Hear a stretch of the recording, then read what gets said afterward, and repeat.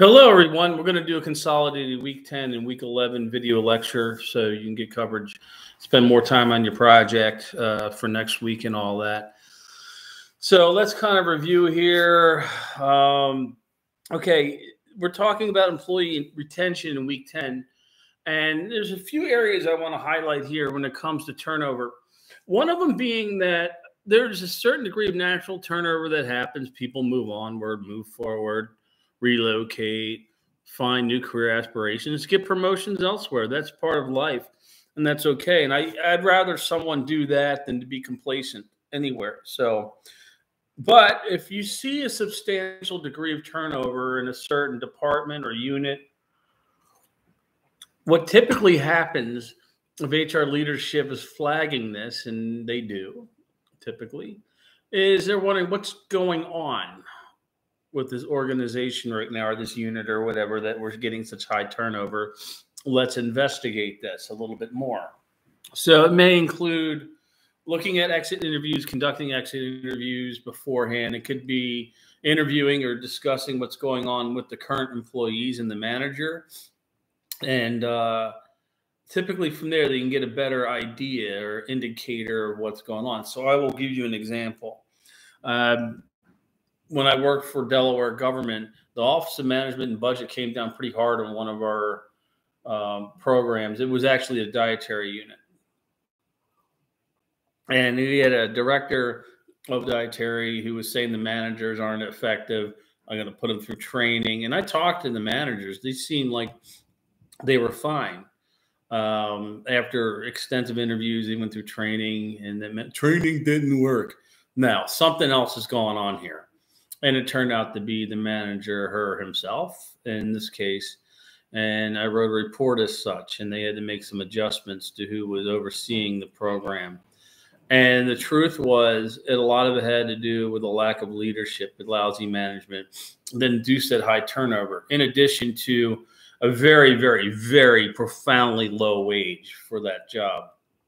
Typically, there are some individuals that work in those low pay, what they call pay grade 1 or 2 jobs, because they're there more for the benefits than they are anything else. Like, so for example, in Southern Delaware, it's not uncommon for families to run farms, chickens and, agriculture, crops and all that. I know it's very, very common in central Pennsylvania, but, this is a southern part of Delaware. I'm from northern. I don't know much about that stuff.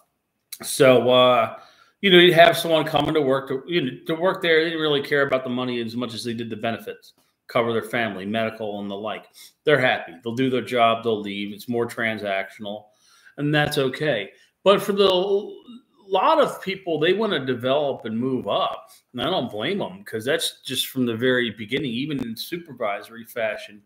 So we're seeing turnover of managers too. It was largely because of the way they were being treated and what I would call lousy leadership or lousy management.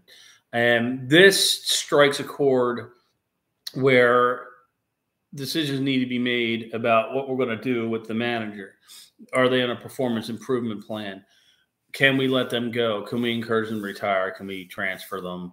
Or can we have someone oversee and take the power away from them and see what we can do to develop them and what they need to do? So there's different reasons why employees leave their jobs. The other issue, too, is that they would get their ServSafe certification and then take it to the Marriott, which pays them much more. So I don't blame them. That makes sense. So there's a lot of cost, unnecessary, unhealthy turnover. What happens is basically you're spending a lot of money on recruitment and selection again. And after a while, it becomes very expensive. So basically the important part here is that we have to be on watch as to why there's a high turnover rate. And it could just be natural. Individuals have found other jobs. We're not paying enough. We're not as competitive for some reason with benefits, or typically you can get into issues regarding leadership, and that could be a problem too. So managing downsizing, that's a tough one. Not my favorite thing in the world, but sometimes positions need to be eliminated because they're no longer necessary or to reduce budget and payroll and all that. But after we downsize, those who are left behind might still fill the pinch of it. Meaning, am I next? What else is something else doesn't work out? So they also might be looking to vote with their feet and moving on as well. And that's completely natural and normal. There are those who will stick to it, and those will say, oh, yeah, I'll hang in. But if this ship's going to sink, I got to go. So it just really depends. The important part as a leader after downsizing and layoffs and all that is to really check the pulse of your colleagues, still be the motivating and inspirational person you are. Be open to discussions. If they want to vent, that's fine. But the idea is after a while, after that shock, we still need to push forward. And it can be difficult at times because in the back of our head, we're thinking, oh, well, this could happen to me soon. What do I do? Completely normal. It's called the fight or flight response. So if you remain disciplined, calm, and supportive as a leader, you're more likely than not to get that calm from those who are left after something like that.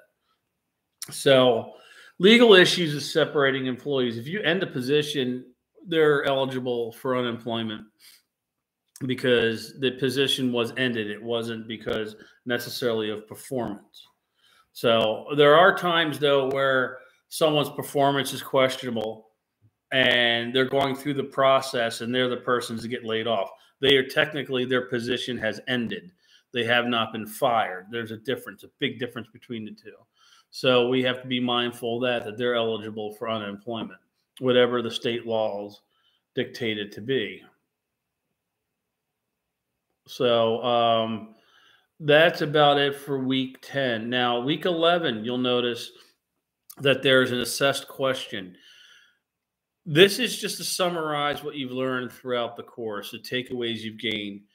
It's 3 points. You do not have to go ahead and respond to peers, but you're more than welcome to do so. And the idea here is just kind of get a sense. I'll get a sense of what you've gained from this course so I know what's working well, what needs some adjustments here and there. This is newly designed, so I'll have to go back and look and say, oh, this is great here. Could do better here and the like. But I'd like to know what kind of takeaways you gained from this course so I can be further helpful and understand that I'm doing what I can to support you. So yeah, other than that, please work on your presentations. I'm around if you need any help, support, assistance, PowerPoint, presenting, videos, video mediums to go ahead and do that. Just let me know and I'll be glad to help you. It's been a pleasure. Take care. Have a great break.